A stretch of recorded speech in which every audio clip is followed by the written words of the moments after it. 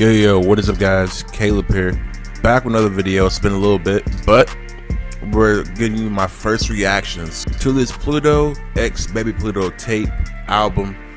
But anyways, if there's anybody that's been following me for the past couple years, or even just earlier this year, you'll see that I'm not the biggest Future fan.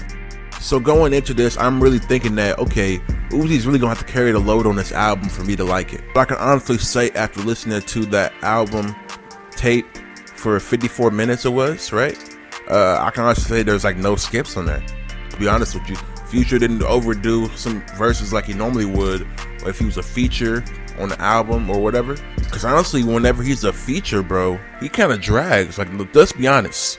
If you heard Franchise or even the Congratulations remix, bro, he dragging. He really dragging. But yeah, here he's actually like really going insane, really going crazy. Doesn't seem too out of it. And then Uzi, you know, how can you really go wrong with Uzi? Like, Uzi doesn't take L's. Uzi, I can't remember the last time he had a bad verse or maybe even a bad song. Okay, maybe Sasuke, but that's an opinion more so. I actually liked it.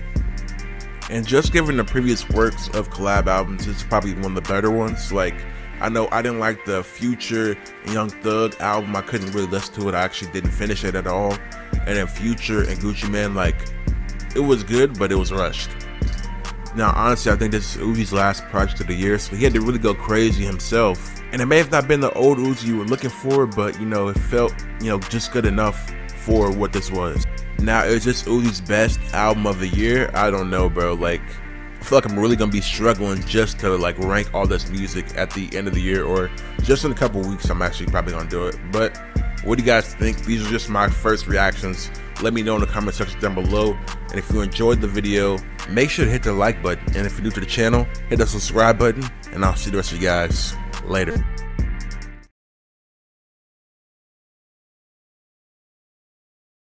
So you're telling me you're watching this and you're not subscribed yet? Bro, what are you waiting for? We got Travis Scott, we got Juice WRLD, we got Trippie Redd, we got Lil Uzi, and we got Playboi Carti and some more of your favorite artists. So what are you waiting for? I'll wait.